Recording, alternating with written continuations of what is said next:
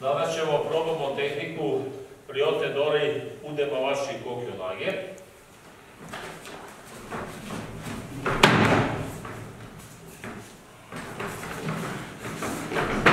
Probajte da ću uvijesti. Evo ovako će. Pošto partner drži vaše dve ruke na ovakav način, ono što treba da uradite, vidite kako se njegovi prsti zamotavaju ovuda oko moje ruke, tako da ako on ovo drži čvrsto, ja ne mogu ovo da uradim. Jer vidite, zato što sečem njegove prste. Zbog toga, moj mali prst kreće u smeru njegovih prstiju, znači poštuje njegov tok, težina ide dole i sada ovde stavim ruku ovako. Ako stavim šaku ovako da stoji, njegovi prsti stoje ovako i ako hoću da ga povedem tamo, ne može. Zašto? Zato što moj pokret seče tok kroz njegove prste koji je tamo.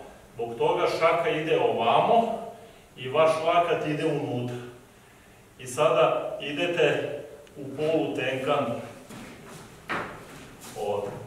To možete da uradite na ruci gde vam je prednja noga, pa idete korak i polutenkan, ili to možete da uradite na ruci gde vam je zadnja noga i samo polutenkan.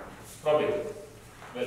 Kada uspete da povedete partnera, znači posle ovoga i ovoga, vidite moj dlan stoji gore, prsti stoje tamo, kako ga povedem, moj kuk i ova cijela strana gurne njegovu podlakticu kao ovom ramenu.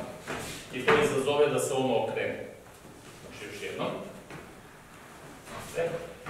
Dole, povedem ga i okrenem ga. Probajte.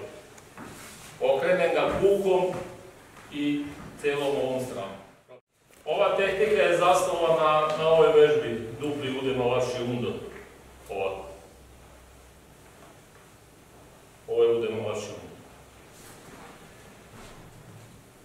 Povedete partnera, okrenete ga i sada radite udemawashi undo, ovako, i ovom nogom koja je bliža njemu, idete njemu iza leđa, ovako. Znači još jednom. Dole, ovamo, tamo i krenem ovamo iza leđa. Ovde mu ruku držim bridom ka njegovim leđima. Znači vidite kako moja ruka stoji, kako je gurala njegovu ruku, došao je brid ovako i on sad ne može ovu ruku da izvuče nigdje. Ne može da proba da je savije na gore ili nešto, zato što držim ga tehnikom letljivih ruku, znači nastavljam na njegova leđa. Još jednom. 1, 2 i idem tamo, vidite, tamo 3. Probajte. Posle vođenja gurne ovo da ga okrene, morate da podignete ovu ruku na isti način. To znači, pre nego što ova ruka krene tamo, da ovo ne bi smetalo podizanju ovoga, pošto se on okreće i ide tamo, moram pre toga da podignem ovu ruku isto ovako na gore. O čemu pričam? Znači, odavde dole, povedem ga, okrenem ga, jer vidite, a ovu ruku mu dovedem iza leđa.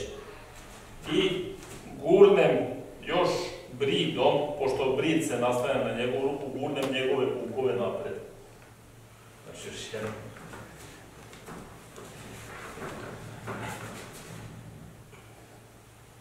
Vidite, ponovno. Znači, odavde.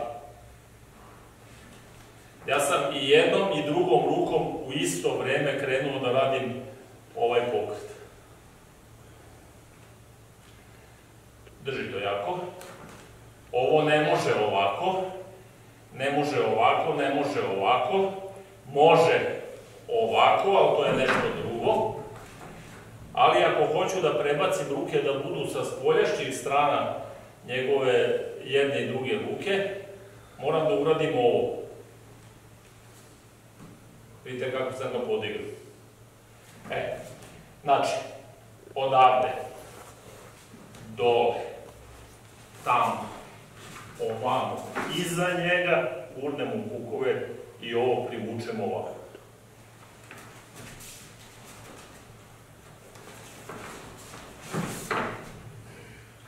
Vidite međukorak, međukorak iza njegovih leđa,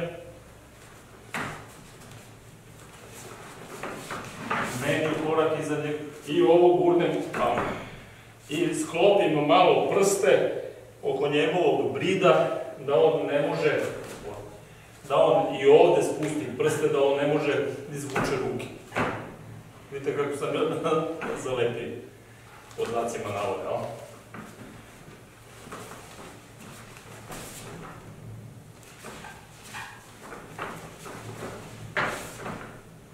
Probajte. Ova ruka koja je trebala da ga okrene ovako, vi ovo prerano spustite, vi uradite ovako. I on stoji okrenut ka meni, nije se uopšte okrenuo. Morate da okrenete partnera.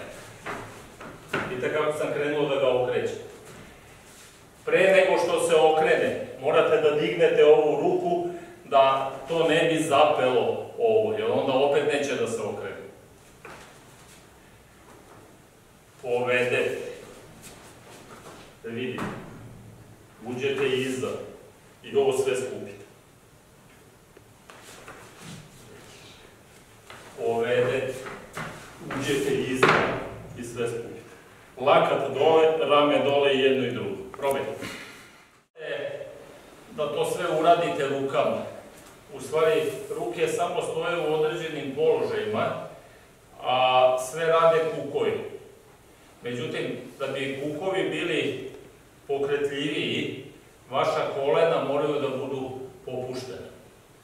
Znači, kolena kad su popuštena, vaši kukovi mogu da prave veće amplitude nego kad su vam kolena prava.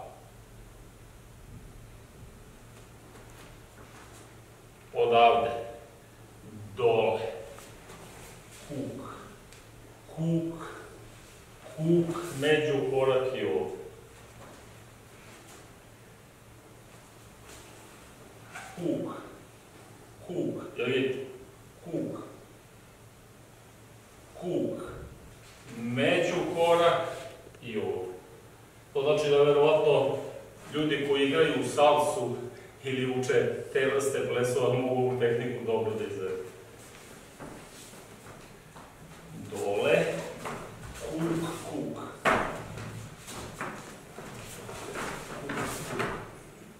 Ajde, stalno morate ovo da radite i ovo. Probajte.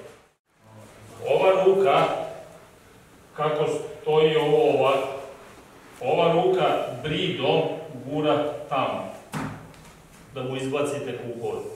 Za to vreme, ova ruka je ovde, tako da kad ovo gurnete, on stoji ovako. Ova ruka,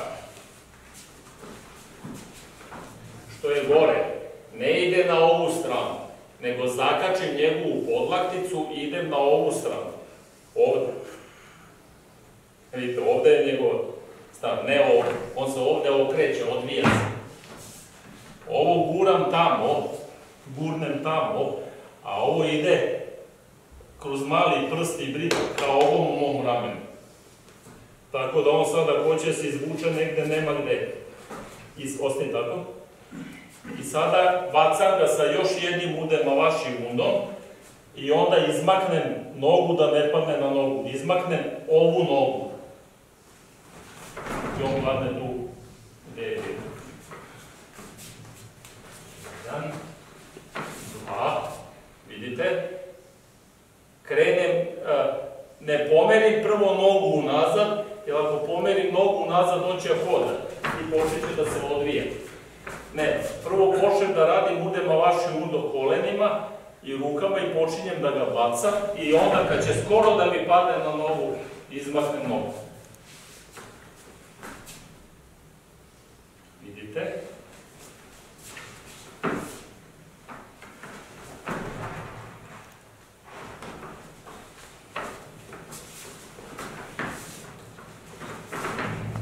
Probajte polako. Uđete bočnicu i jaši iza njegovih leđa. Kako povedete i uradite ovo, sada morate da uđete bočnu. I onda ovo gurnete. Još jednom.